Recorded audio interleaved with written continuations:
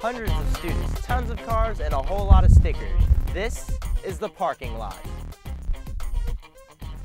I'm Tim with BDTV, and I'm here to show you proper parking lot etiquette. One major problem in the parking lot is not having enough spots. The problem is when somebody parks somewhere one day, another person parks there another day.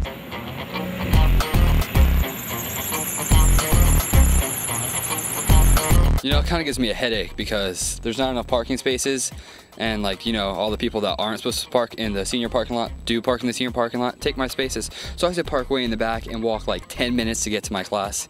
And I just have migraines and it's really affecting my schoolwork.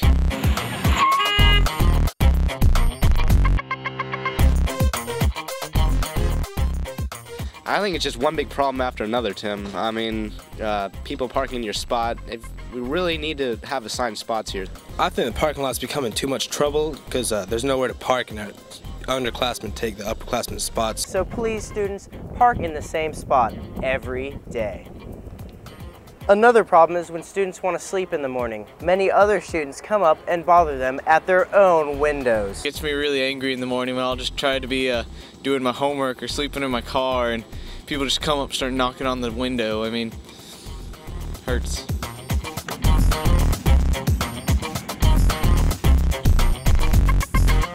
Hey, what's going on, Jack? Whoa.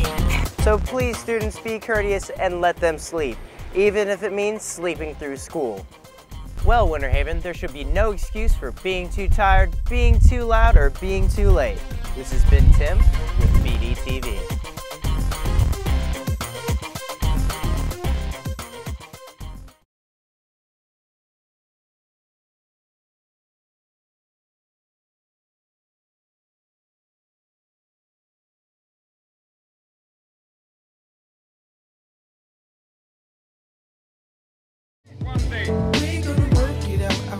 The Civil Rights Movement is a recurring event, one that we may not cover enough. I'm Tim Haie with BDTV. Let's go check out how these events may have changed the course of American history. During filming at Martin Luther King's Park, I met a man named Willis who grew up in Winter Haven in the 60s. How has life changed in Winter Haven since after the Civil Rights Movement? Oh, it changed a lot because one time, I remember the time we couldn't even come down here to this park. I have a dream that one day, After speaking with Willis, I realized he's living the life that Dr. Martin Luther King believed all African Americans should be entitled to. When delivering the I Have a Dream speech, Dr. Martin Luther King wanted the nation to live up to its creed, that all men are created equal. Is the quality of life for African Americans better now than before the Civil Rights Movement? I think it's better. I think it's better.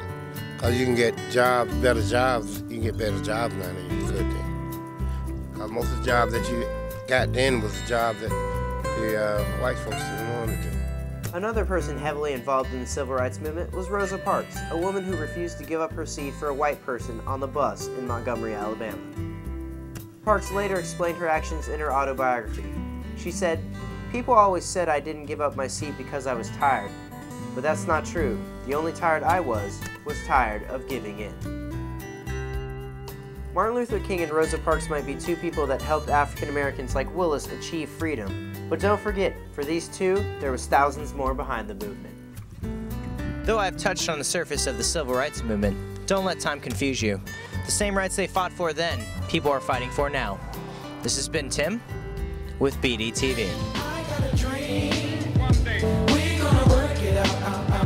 We're gonna work it out.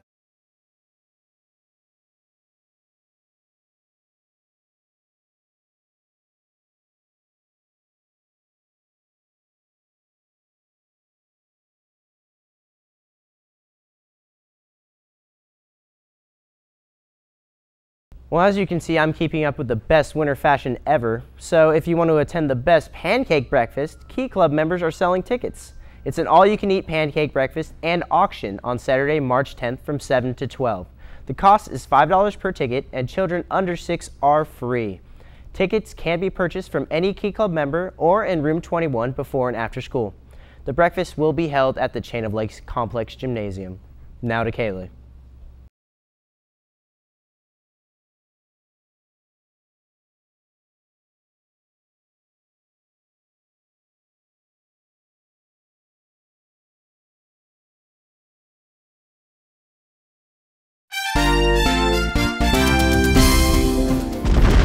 Prom has notables and entertainers should too. I'm your host Tim LaHaye with the BDTV Notables Show. Well, first, no show would be complete without an editor, and this one stands out as the one and only. This year's best editor, Miss Shayla Williams.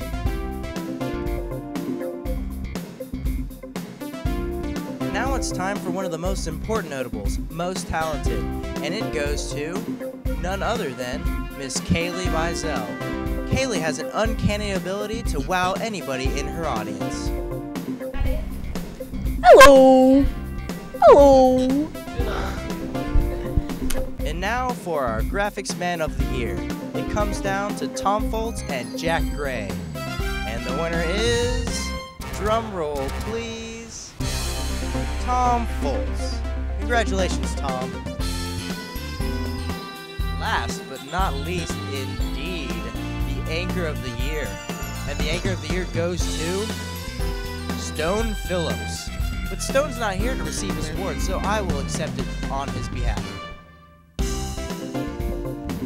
Well, that's all for this year. I hope you enjoyed the BDTV Notable Show. This has been your host, Tim LaHaye.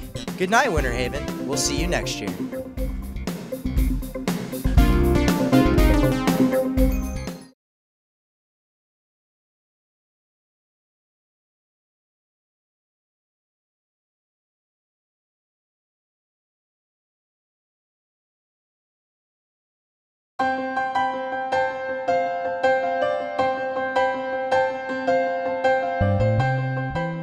In BDTV, we have the great pleasure of spending time with Tom Foltz. This is Tim with BDTV. Student profile, Tom Foltz, whether he cooperates or not.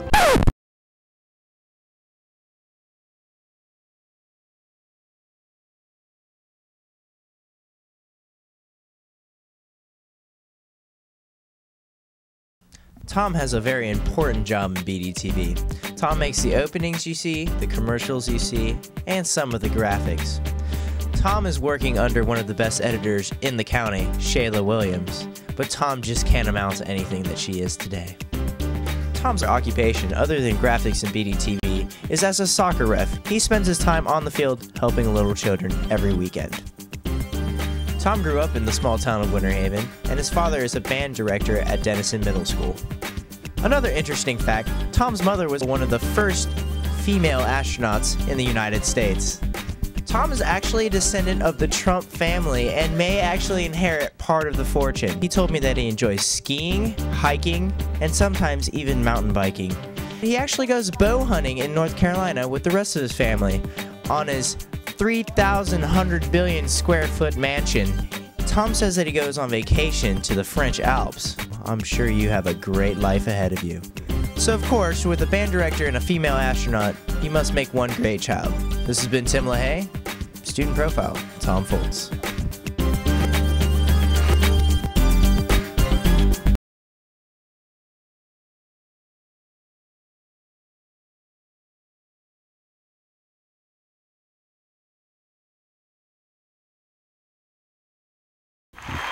Good evening, TV Land. I'm Dr. Phil Alpino. Stay tuned for relationship problems and stress with the work week.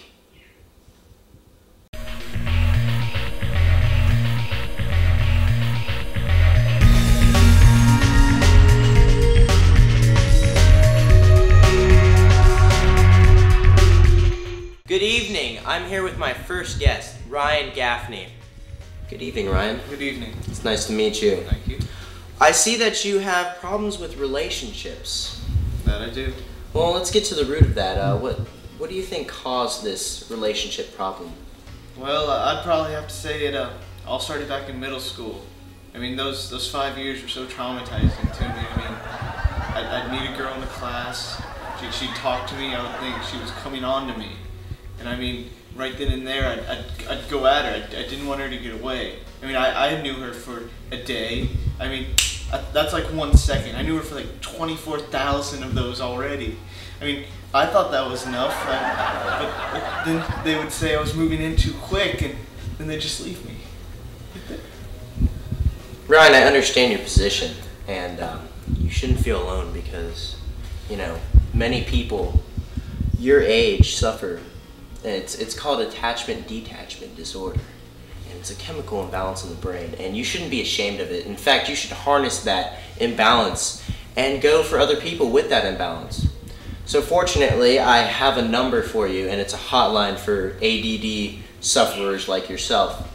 And what they'll do is they'll forward your number to other ADD sufferers, and you can go on a date with them. And it will, 12 hours will seem like 12 years, and that'll be amazing. Perfect for you, I'm sure. And I think emotionally you can grow to be a better person. What do you think about that? I love it. It's beautiful. These are the words from Ryan Gaffney. Now to commercial break.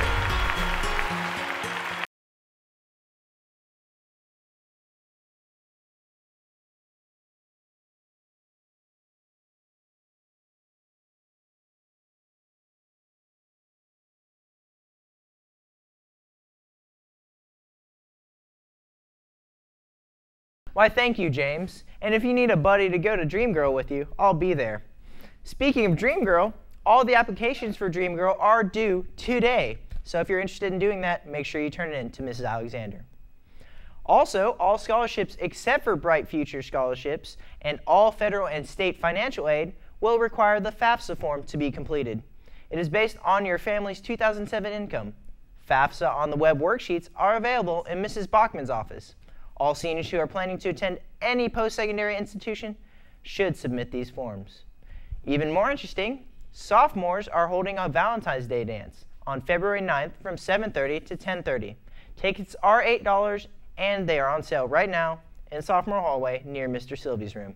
The dance will be semi-formal and the homecoming dress code does apply. There will be no guests allowed, so can't take that random cousin Otis from Indiana.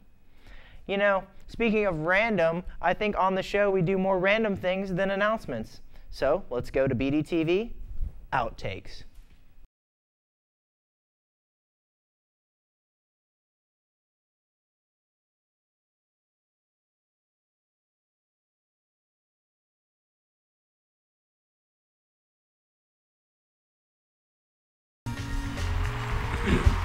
Welcome back, audience. I'm here with Brad Lang.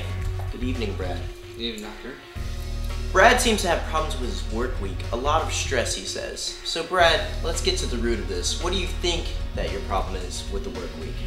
Well, honestly, I try to perform at a high level every day and every hour, and I can't seem to please my boss no matter what, and it's really starting to get to me, and it makes me really want to almost hurt people.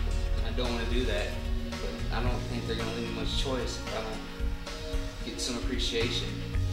I understand that. You okay? You gonna be okay? I think so. It's okay, bro. By listening to your story, I'm very touched. In fact, you're one of two cases I know. I think that you're actually suffering from high-level velocity.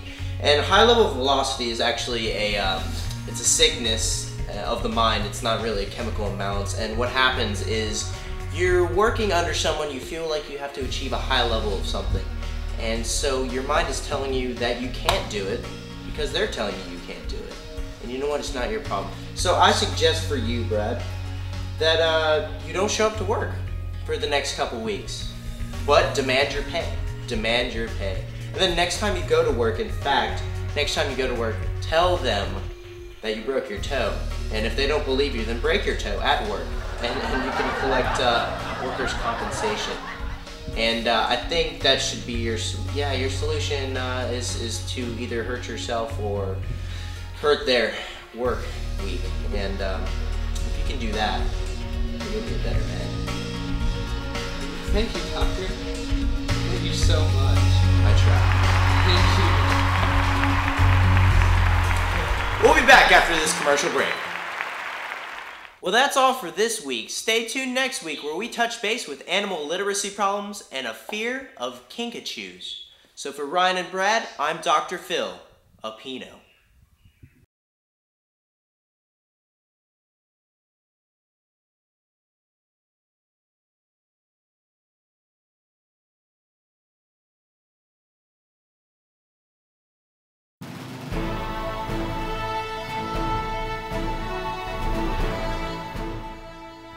Tim LaHaye, 4-time Poppendorf Award-winning anchor. He works to keep people together.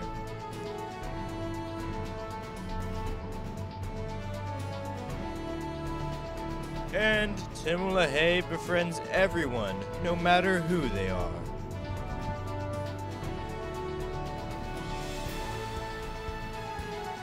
Tim LaHaye is known to do his job, including printer maintenance, sweeping, and drawing lines. That's right, drawing lines. Whoa. Hey, what are you telling these people? Excuse me? You can't tell them that. These That's are not true. No, they're all facts. No, these are factual facts. They're all lies. Whatever. No, Don't Devin. listen to them. Devin, that's Don't not true. listen to Devin, him. go away. You're asking for it. No. All right, you asked for it. No. Anyway, Tim LaHaye, only on BDTV.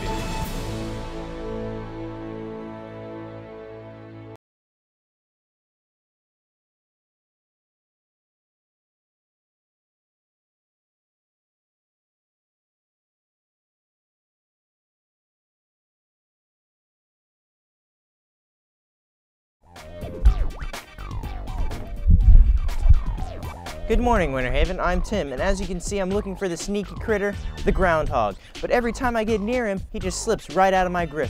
And I think he went that way, so let's continue on with the hunt for the groundhog.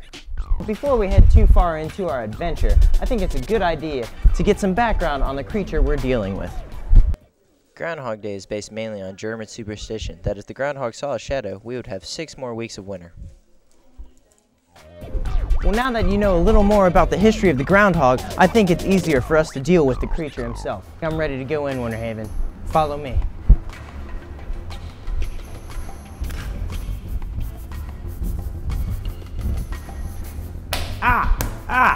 Get the creature!